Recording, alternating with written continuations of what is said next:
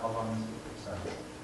That was done in the 1965, and I think it'll be quite interesting, and it goes along with.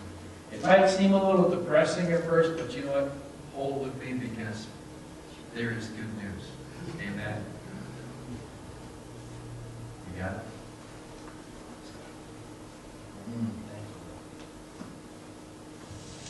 If I were the devil, if I were the devil, if I were the prince of darkness, I'd want to engulf the whole world in darkness, and I'd have a third of its real estate and 4/5 of its population, but I wouldn't be happy until I had seized the ripest apple on the tree, thee. So I set about, however necessary, to take over the United States. I'd subvert the churches first. I'd begin with a campaign of whispers. With the wisdom of a serpent, I would whisper to you as I whispered to Eve, do as you please. To the young, I would whisper that the Bible is a myth. I would convince them that man created God instead of the other way around. I would confide that what's bad is good and what's good is square. And the old, I would teach to pray after me, Our Father, which art in Washington.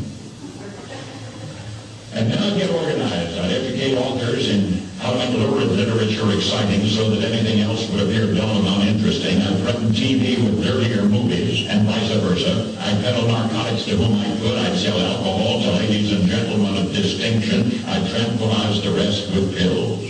If I were the devil, I'd soon have families at war with themselves, churches at war with themselves, and nations at war with themselves, until each in its turn was consumed. And with promises of higher ratings, I'd have mesmerizing media fanning the flames. If I were the devil, I would encourage schools to refine young intellects, but neglect to discipline emotions, just let those run wild. Until before you knew it, you'd have to have drug-sniffing dogs and metal detectors at every schoolhouse door. Within a decade, I'd have prisons overflowing. I'd have judges promoting pornography. Soon I could evict God from the courthouse, then from the schoolhouse, and then from the houses of Congress. And in his own churches I would substitute psychology for religion and deify science. I would lure priests and pastors into misusing boys and girls and church money. If I were the devil, I'd make the symbol of Easter an egg and the symbol of Christmas a bottle. If I were the devil, I'd take from those who have and give to those who want it until I had killed the incentive of the ambitious. And what'll you bet? I could get whole states to promote gambling as the way to get rich. I would caution against extremes in hard work, in patriotism, in moral conduct. I would convince the young that marriage is old-fashioned, that swinging is more fun, that what you see on TV is the way to be. And thus I could undress you in public, and I could lure you into bed with diseases for which there is no cure. In other words, if I were the devil, I'd just keep right on doing what he's doing. Wholeheartedly. Good day. Kind of interesting, huh? Sounds a lot like where we're at, doesn't it? And that was 1965. Almost like a prophet, huh? Sounds like you read the Bible a couple times. Woo! But remember, there is good news. Amen. Let's open to the book of Acts.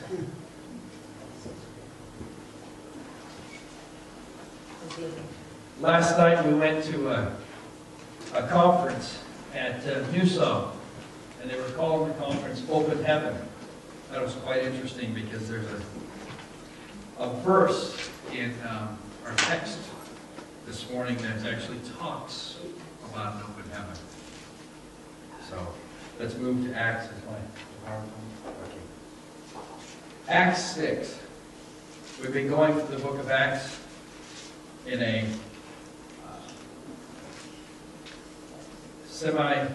either topical or expository, if you want to say that, speaking. Last week we were dealing with Acts 6, and we were talking about the body of Christ. We were talking about how the disciples, how they had problems in the church and how they were, we've been talking about this for the last couple of weeks, how they were having problems with what was going on in the first century church. And about how the apostles assigned people to tasks, how they went and they prayed and they pressed in, and the apostles actually told the people, you pray, you press in, we'll just kind of lead the thing and press in and pick 7 people, 7 guys. And we find that Stephen was one of those guys that was chosen. Now, Stephen was a man, what they said was full of faith. In chapter 6, verse 8, they said, Stephen, full of faith and power, did wonders and signs among the people. Now, was that what he was called to do? I mean, was that what he was chosen to do?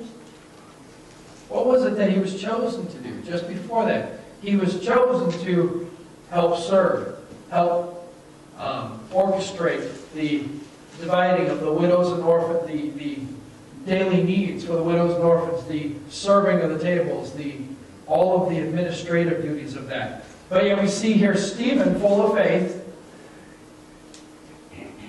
that signs and wonders are happening. So,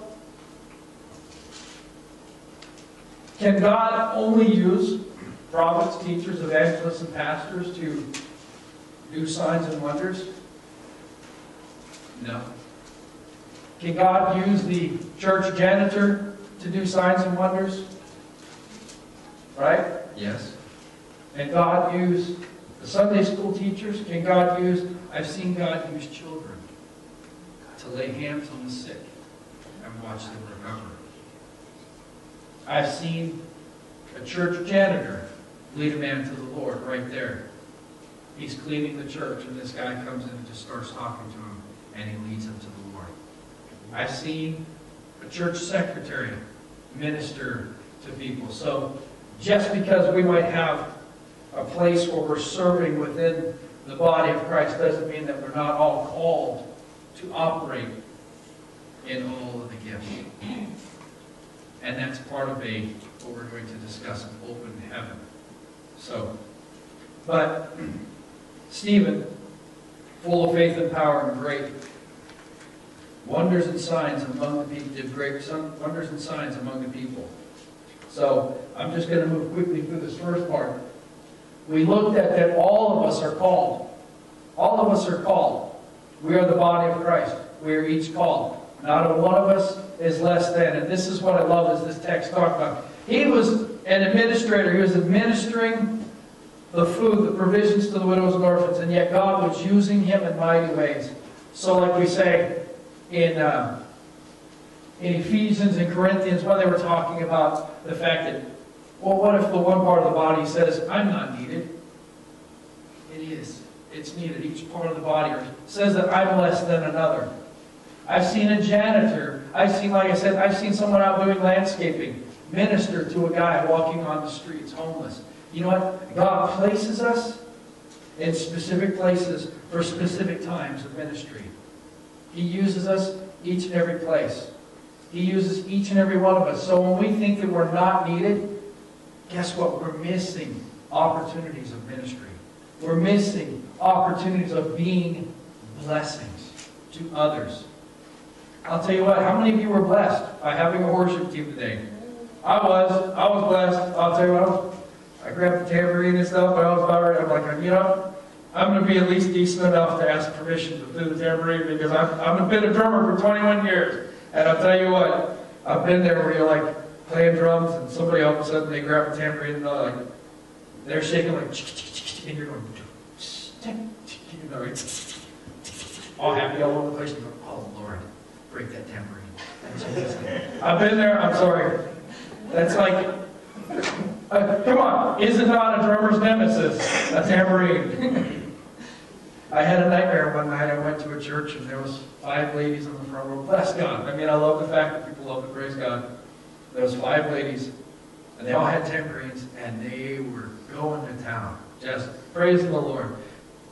But I was blessed, Lord. I was behind a drum shield and I had no way of hearing it. So I was going, thank you, Lord. but I went home and had nightmares that I came to a church and there was 150 congregation members, and we went to do worship, and all of a sudden 150 tambourines came up and went, ah!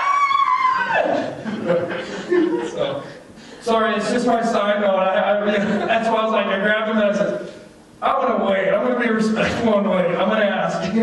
So, but I'll tell you what, I loved it. I was blessed because of the worship today. I know you guys were blessed because of the worship, because they came and they served.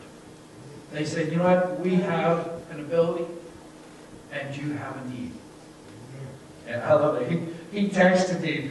It was just funny. 2 days ago, I think it was, we had just come out of the prayer room. We were just praying, going, Lord, here we are. God, do what you're going to do. And just work, Lord. We're just, Lord, we need these things. We want these things, Lord. We're praying. And I was just praying, and I walked back in my office, and okay, first of all, I don't know the number.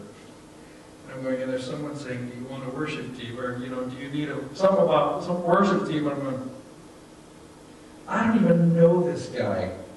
Why would I say yes? You know, and so I'm like, I'm going to call. Wisdom says call, you know, because I don't want to say sure, and all of a sudden Kish shows up on my doorstep saying, we're going to do worship, man. Yeah, don't think so. So, but praise God. Thank you for not dressing like Kish. Because I told him about that, and I'm like, yeah, you know, I just wanted to. But Travis Harding, one of my brothers in Christ, over at Eagle Point, he's a part of they're part of his worship team and stuff, and he said thumbs up, A-okay. So I said, I don't want you guys to think that I just allow anybody to come up on the stage and just do worship. I got a guitar, have trouble travel. No. Obviously God calls us, but God also gives us wisdom too, who to bring in and who not, and when and how. So, but they had a gift. They have a gift, and they're using that gift. He told me, like he said this morning, oh, it broke my heart when I heard you guys are doing YouTube worship. He says, no! So, praise God. And you're so dead on. There's so many musicians across this valley, and like you said, for them to say that we don't have a place to play, I'm going, come on. That's not true. There's always opportunity to perform. You know what it is? It's being submissive. It's being humble. It's submitting to God and allowing God to use those things. And from what I've seen of this group, they are submissive. They love the Lord with all their heart. So, praise God. Travis has shared a little bit with me about their family and friends and stuff. And just so, in fact, it's not my notes, but it's something that I wanted to address with this congregation, talking about the fact that we've all been called. The Eagle Point Assemblies of God Church is, they've been going through some stuff. We've been praying for them when we did the 21 days of prayer and fasting with the building, the finances, things like that. And Pastor Travis and I have been up at Bethel, and we've been praying with the pastors. And that was one of the two churches when Pastor Lance and I were going around and praying for different churches when he was filling in, when they were looking for pastors here and at Eagle Point. I went with him and I interceded with him. I prayed over that property. I prayed over that building with him. And so God kind of built a kindred spirit, and I've always been praying for that church because I know the financial stuff that they were going through. And in my heart, so when Travis and I linked together, it's just beautiful thing. Him and I, we're a little different. Both of us are, you know, different. I'm a preacher. I tell stories. Travis is more of a teacher. He's very expository teaching from what we can gather and stuff. Him and I getting to, so it's a beautiful blend. Him and I talking together. We sit there for hours talking at times at the prayer time. So we get down to prayer, yes we do, but the Lord has just brought an opportunity that we're praying through. And their church with the things that are going on. I hope this doesn't make you guys uncomfortable with me sharing. I told Travis that I wouldn't share with our congregation until after he'd share with his, and then all of a sudden he dropped the bomb on me the other night that I had to share with our congregation. Okay, then I guess I better make this known. We are looking at a merge of their church joining us. and we would be working together for the kingdom. You know, we're going to make what the devil is trying to destroy, and we're going to band together as brothers and sisters in arms, and if God be willing, we will be merging the two congregations together. And Pastor Travis has talked about that he said that he wants to come in and be the assistant here, which I'm thanking God, because you know what, I want to do so much more, but just we need more hands, more bodies, more. And Pastor Travis, I think it'll be a great thing, because he's a teacher, like I said, and him and I working together in ministry, I think it'd be a beautiful blend. We love each other, and he has a worship team, and we don't. We have a secretary and a treasurer, and they don't. So I'm going, I see something here, you know. I see some puzzle pieces coming together. And he's got a group of guys and ladies that are just love evangelism, as this group right here is that, from what we've talked about, they've done street ministry and stuff, and I'm, you know, foaming, wiping my jaws, going, Lord, thank you. I would love to, even if they don't merge, Lord, continue to working together in evangelism, because that's part of what we're called to do, is evangelize and share together. So we would be looking at this merge, and their congregation is actually about the same size as ours, a little bit bigger maybe, but it'll be a beautiful thing, because it will help them and it'll help us. And I believe that that's what God does, is as the body of Christ we come together and minister together. And praise God, we're not going to leave Eagle Point out to dry. We're going to minister there. We're going to do outreaches in Eagle Point. We're going to press in. We're going to press in for White City. How many of you know that my heart is for the Valley? My heart is not just for White City. My heart is for the Valley. That's why we did the 21 days of prayer and fasting and went around to different churches and prayed for their pastors and prayed over them and laid hands on them and prayed that they would have boldness to continue to press in, to continue to do and speak the Word of God.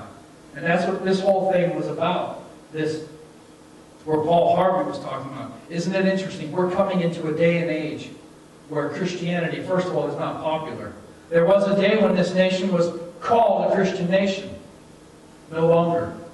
There was a day when we, as believers, were the majority. They're still, when they take their polls and stuff, they still say that America is still a Christian nation. But I got to tell you, it's more of a New Age Christian nation. New Age has crept into the church. Lies have crept into the church. Just go and look at our voting records.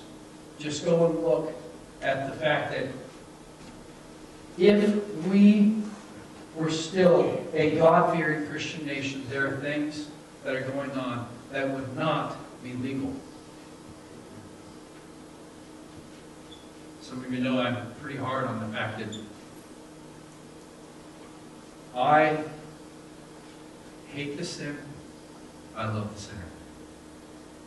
That's how Christ was. He hated the sin, he loved the sinner. The Bible tells us also that in Matthew 24, if we want to turn there, that we are going to face many trials and tribulations. And I'll be honest with you, it just burns me up when I hear someone preaching a gospel that says it will all be good. Just accept Jesus Christ and it's smooth sailing. You preach that to the 12 apostles. It will all be good. There's only one apostle that got away without being crucified, hung. There's only one of them, and he died of old age in prison. That was John. All of the other apostles were persecuted. You tell the church in China that when you accept Christ, that all will be good. Now, God is good, and He gives us peace, joy, and mercy. But He never promised that we would be blessed with a 3-story mansion and having in heaven but not on earth. I mean, these preachers that say that come to Jesus and all will be hunky-dory. That's wrong. That's not even scripturally. Because if it was scripturally, we wouldn't have passages like James. My brethren, count it all joy when you fall into various trials and tribulations, knowing that the testing of your faith. That's like telling a kid when he's born that he's never going to get a butt whooping. Or telling someone you're never going to go through struggles in your family. We will. We will. So, I'm sorry, that's a side note. I don't get a little, sometimes when I hear that, I'm going, you go to hell, man. I hear this sometimes on TV. I just go, want to throw something at the TV. Going, you are a liar. So, let's go to Matthew real quick. Matthew 24.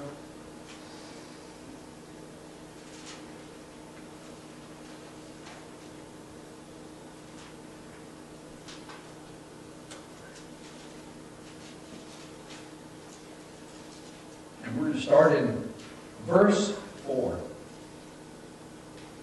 Remember, there is good. There is a hope. That's what the gospel message is about. So, and Jesus answered and said to them, take heed that no one deceive you, for many will come in my name and say, I am the Christ, and will deceive many. And you will hear of wars and rumors of wars.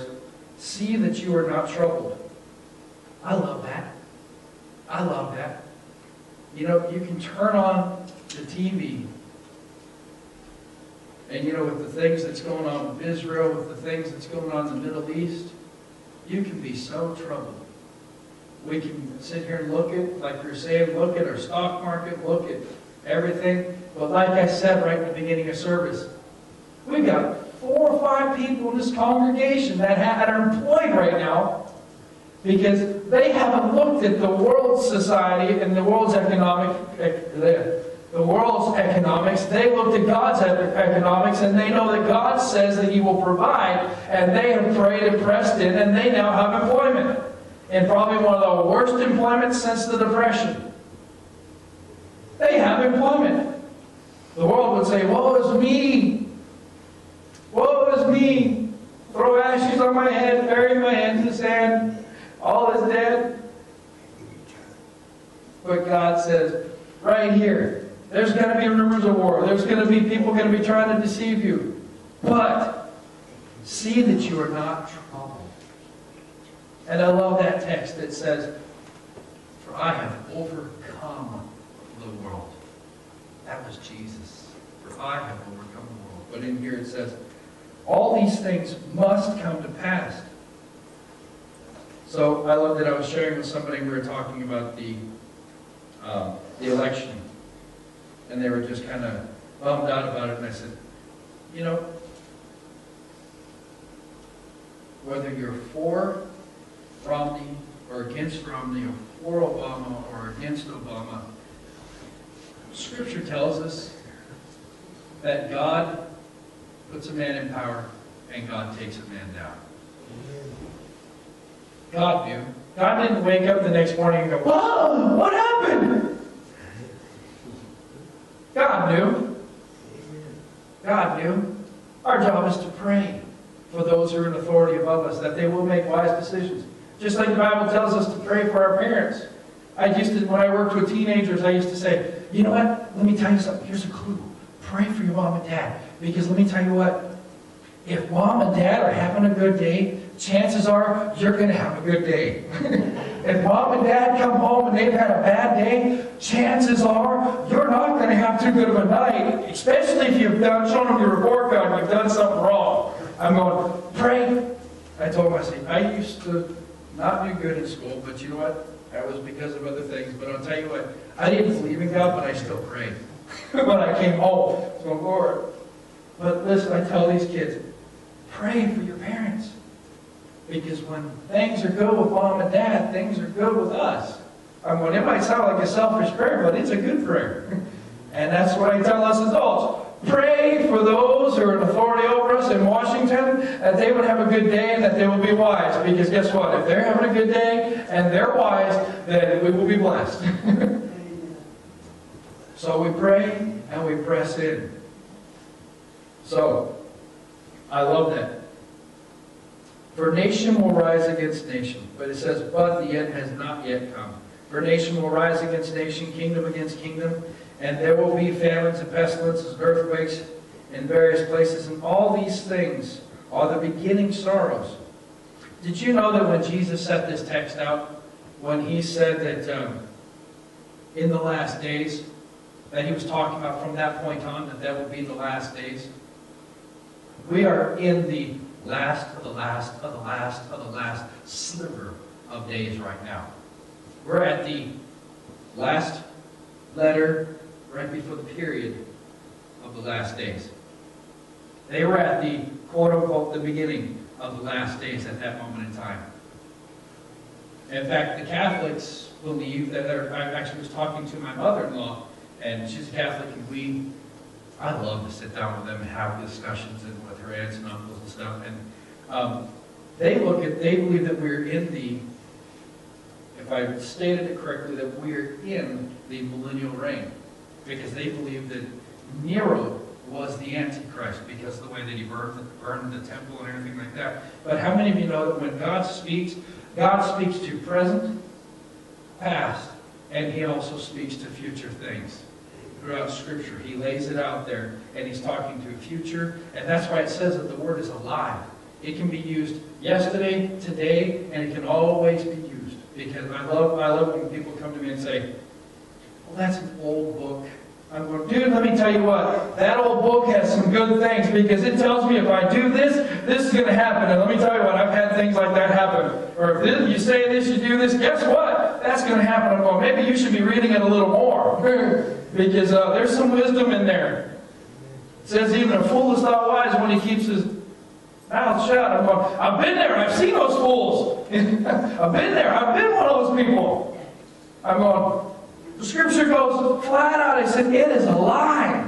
It can speak to you. I love it when people come to me after service. I preached one sermon, and all of a sudden they came up and said, Pastor, that was so blessed. You know, that spoke to my heart. And they're talking about something that's totally different. I'm going, were we on the same day? Were we attending church the same day? God spoke to you about this? I'm going, oh, Holy Spirit must have thought my message wasn't good enough, because he had a whole different message for this person or that person. But you know, how many of you know one Scripture can speak to everyone in a different way? Because God customizes it. It is customized. It speaks to our bone. It speaks to our heart. And that's where God is. Oh, where was I? Oh, and all these things at the beginning of sorrow. Then they will deliver you up into tribulation and kill you. Okay, maybe that's not so happy, but it will kill you. And you will be hated by all nations for my name's sake. And then many will be offended. How many of you have been there? Where you being a Christian alone has offended somebody. Or your actions, or walking with integrity, has offended somebody. And how hard is it nowadays to walk with integrity? How hard is it? It is very hard to walk with integrity. With God's integrity. Not Smiquazar integrity, but God's integrity. It is hard to walk with that integrity. And it's because of the fact that we are in that day. So, but you know, this might sound like a bummer, but first, guess what? There is hope.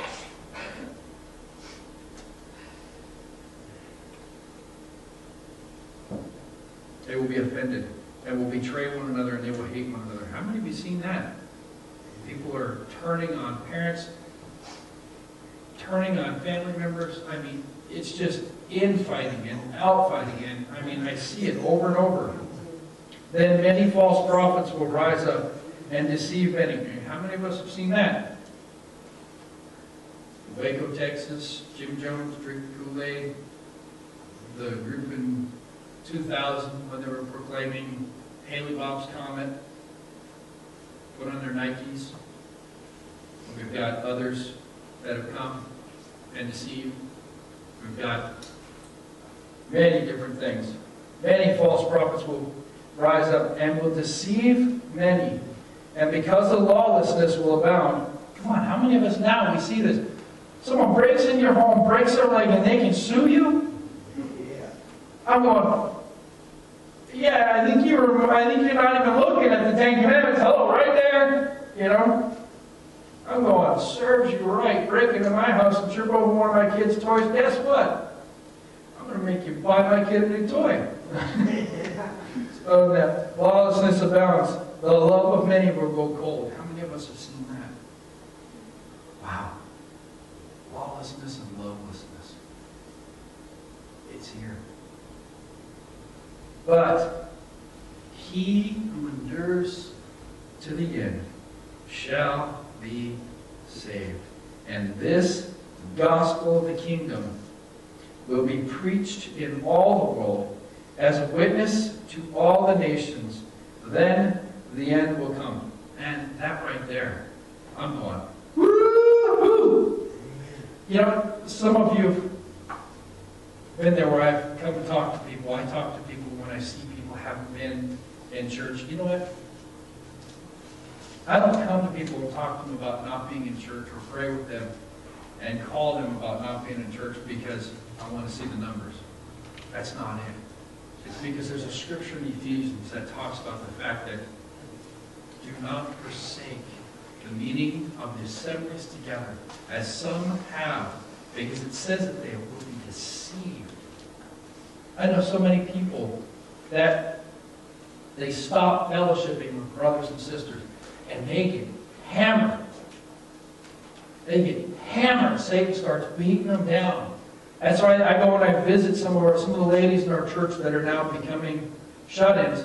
I try and I go visit them, and I try and I go visit some of the people, and I say, hey, just talk with them, love on them, because guess what? We've got to remember each other. That's why I've challenged us to pray for one another, to call one another. When you've seen people not here, you say, hey, how you doing? You know, I love Larry's ministry. Every week he calls and reminds people, how you doing? It's Saturday. Don't forget church tomorrow. I mean, I get a call. I'll be sitting in my church office.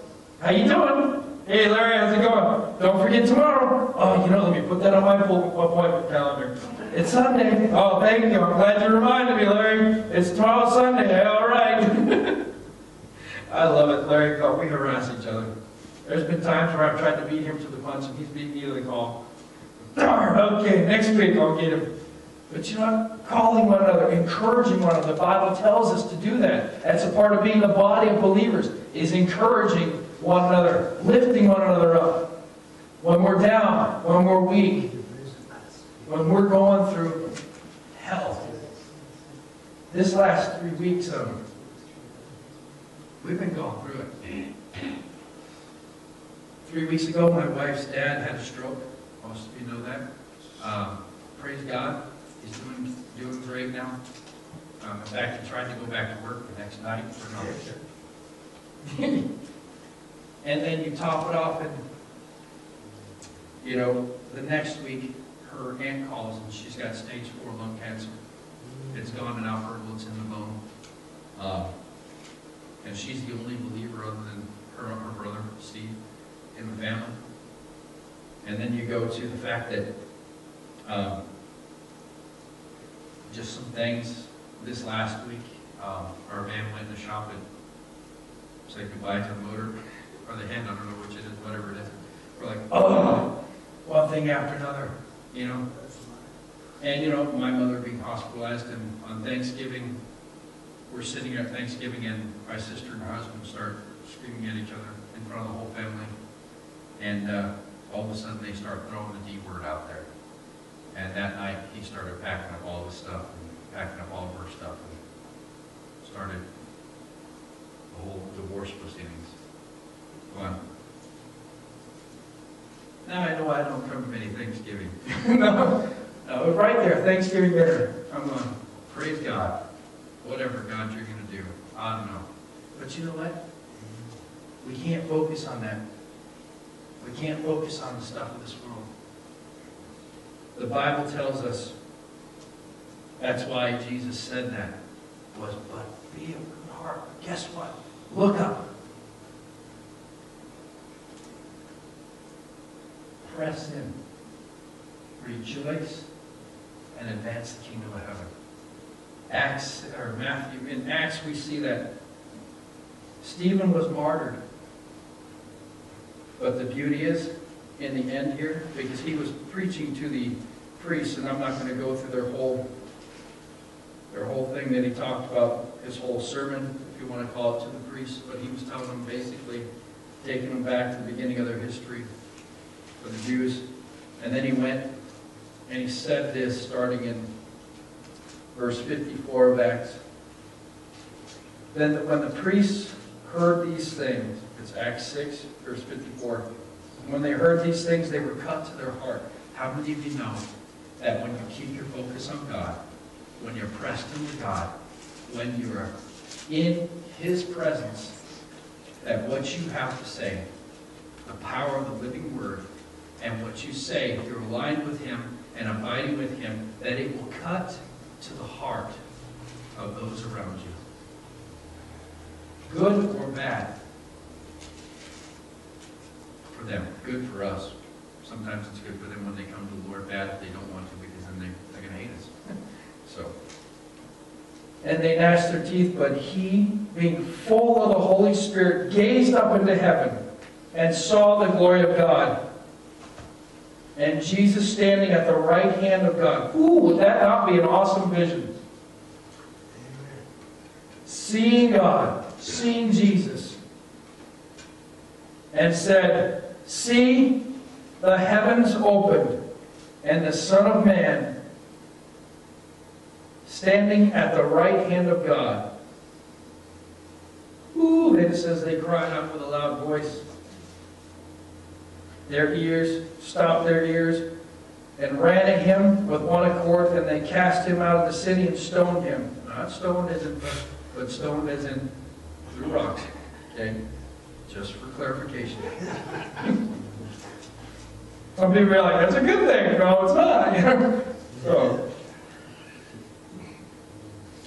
they cast him down, they stoned him, and the witnesses laid down their cloaks at the feet of, hey, I want you to note this, and a man named Saul. Keep that note there. Put that in your note. We're going to be talking about that next week. A man named Saul. And they stoned Stephen as he was calling out to God, saying, Lord Jesus, receive my spirit. Then he knelt down and cried out with a loud voice, Lord, do not charge them with this sin. And when he had said this, he fell asleep. Here is the key. He could not have asked God to forgive them. He could not have been at peace unless he was in the presence of God.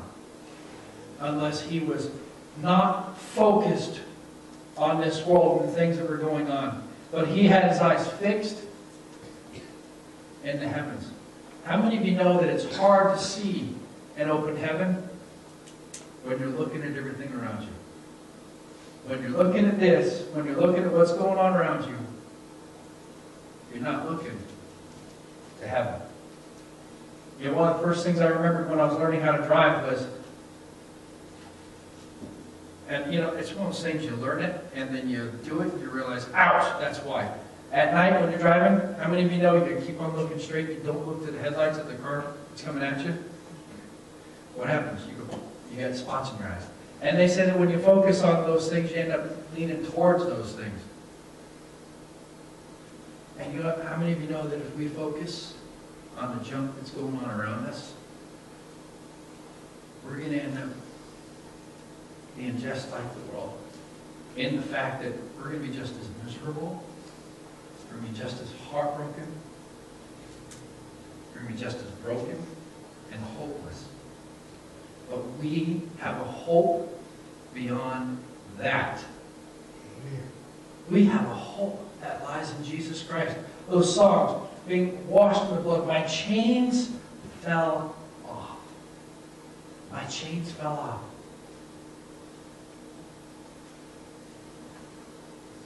Press in, Rejoice and advance the kingdom. Matthew 6, we see it so much. Seek ye first the kingdom of God, His righteousness, and all these things shall be added unto you.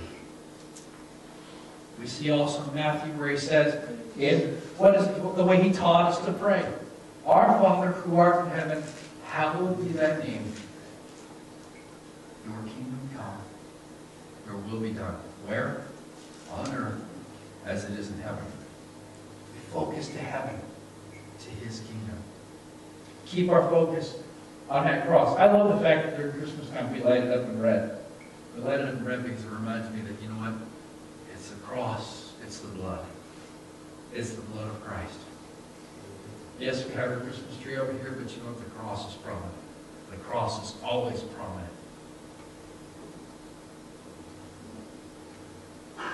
Rejoice. Philippians tells us to focus and meditate on these things which are pure, wholesome, holy, praiseworthy. Because when you're doing that, woo-hoo! I've had someone call me just this week. They called and they said, started, Pastor, this is going on. This is going on. And just read me. I mean, it felt like they were reading me a letter on just things that were just horrible that were going on. And I'm going, you know what? And they said, pray for me. I'm going, okay. Lord, I thank you that this person still has a home. And they were kind of like shocked at the beginning. It's like, oh, thank you, God, that this person has a roof over their head. Thank you, God, that they're able to call me. That means the electricity's still on. Praise God. Thank you, Lord, that they've got a phone still. Thank you, Lord, that they've got a vehicle that's running. Thank you, Lord, that they have health, that they've got breath. Lord, yes, their health might not be good, but God, thank you that they're able to make a phone call, that they're able to talk. Lord, thank you that they are saved, that no matter what, that the enemy cannot snatch them out of the pit of hell. Thank you that the enemy cannot snatch them and bring them into the pit of hell. Excuse me. But thank you, God, for this person. And you know, by the time we got off the phone, I'm like, thank you. I want, that's how you should be focused. Rejoice. Count your, I love that song, count your blessings one by one. Count them. When we wake up in the morning and the enemy is right there trying to read us our mail, saying, you got 5 bills, you've got mail, you got 7 bills, you can't pay them all. You know, going, well, praise God! Because I'm still in the kingdom of heaven. You can't take that one. If that's an email to me, that's a spam, and it's from you, and I'm not going to receive it. Amen? I love this. We do this in the prayer room. We have the one room set up as a prayer room, and this is the last thing I want you to think about. It's a little quote. It's not a scripture, but it's a quote. And it goes along with Luke 17:5, which says, increase our faith, Lord. But it says, little faith in Christ Jesus will bring your soul to heaven. Great faith will bring heaven to your soul. So this morning, my question is to you is, where's your focus? Are you worried about the trials and tribulations? Because James tells us not to. Or are we focused on heaven? Are we focused on the kingdom of God? I had a pastor that he died from colon cancer, but I'll tell you what. This man's on his deathbed, and he's calling me up and saying, hey, I'm praying for you. He goes, how's your sinus infection going? What? I've got a sinus infection and you're praying for me? He goes, every time I get pain, he goes, I pray for someone. Because you know what? That's just another kick in Satan's teeth. He goes, and I'm going to go out fighting. I don't know about you. How many of us are going out fighting? When it comes time, I'm going to go before the Lord and I want to say, I want to hear him say, well done, good and faithful servant. We have been chosen by God to be born in this day and this hour to advance the kingdom of heaven, to press in, to show the glory of God, to be the glory of God, to show people the kingdom of heaven, to pray for people, to lay hands on people, to watch the sick recover, to grab the things of heaven and bring them to earth. To say, you need healing? There it is in Jesus' name. You need a hope? Let me tell you about Jesus. I want to take as many to heaven as I can when I go. I want to say, Jesus, look at all these guys! Woo-hoo! Oh yeah, I got some cuts and bruises, but praise God. At least they're not going to hell. Where is our focus? Is it heaven? Are we heaven-minded? Are we heaven-bound? Is our focus looking up to the open heaven? Or is our focus to this world? Let's pray.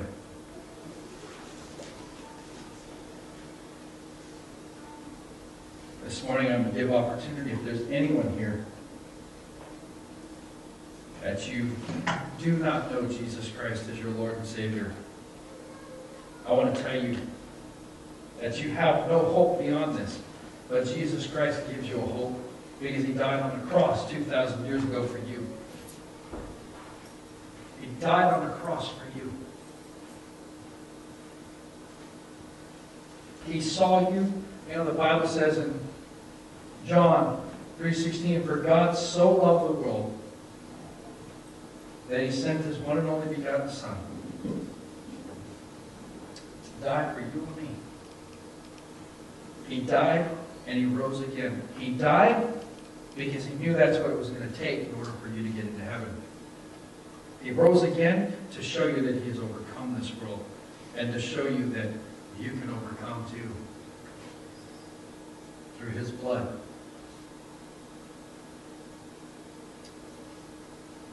It says, for God so loved the world that He sent His one and only begotten Son, so that whoever believes in Him shall not perish, but have everlasting life.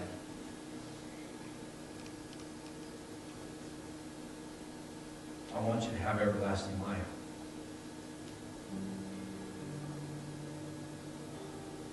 And if you say, I look at this stuff around me and I have no hope, then you're right, but there is a hope in Christ. We've started to do something different here. While everybody's got their heads bowed and their eyes closed. If you're saying you want to know Jesus Christ as your Lord and Savior, I'll be honest with you, I'd like you to stand.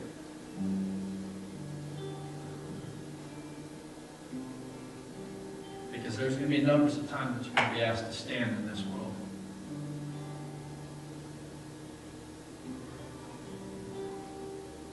Jesus loves you.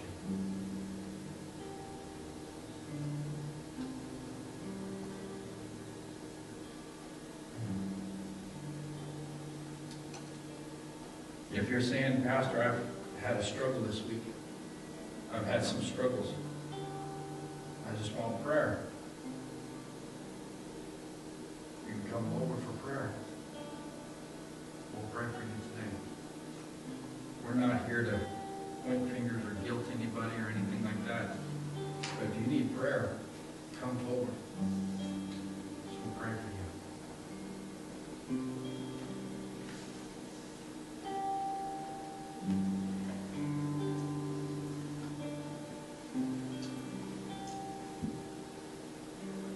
Lord Jesus, we come before you, Lord, now, and we just pray your blessings. I pray that, God, this week, that we would have our focus on you, that we will be focused on heaven, on an open heaven. And Lord, we're going to continue to talk about the open heaven. That we will be focused on who you are. And that you are an overcomer. And God, we can do all things through you. We can do all things through Christ Jesus, who strengthens us. And God, during this week, I pray that our devotional times will be powerful. Our prayer times, our times with you would be powerful. that they will be encouraging, that they will be strong. And I thank you, God, that you are always an encourager, that you always lead us. I pray that you bless each person here. I pray that you would give them strength through this week, God. Give them strength. Give them courage. Help them to be a light. Help us all to be a light, Father God, this week. And help us all to be salt. And help us all to continue to remember that you died and rose for us. Pray that you would bless each person here as they come and as they go. In all their business dealings, in all of their home situations and everything, Lord, I pray that you would bless. Bless these families that are represented here. I pray that there would be blessings of more salvations within the homes.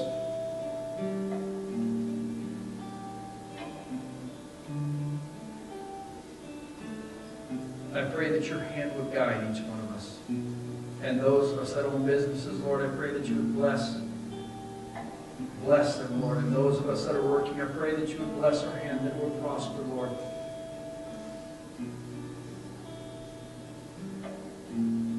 In Jesus' mighty name, amen. Bless you guys.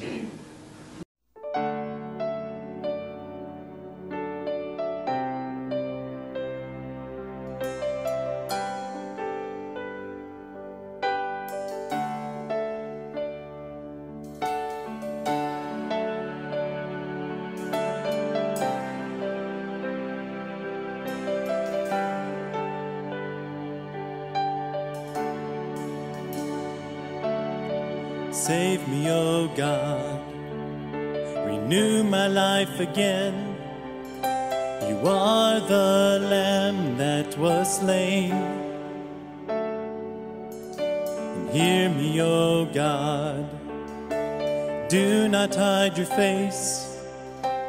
Take me to your holy place. You are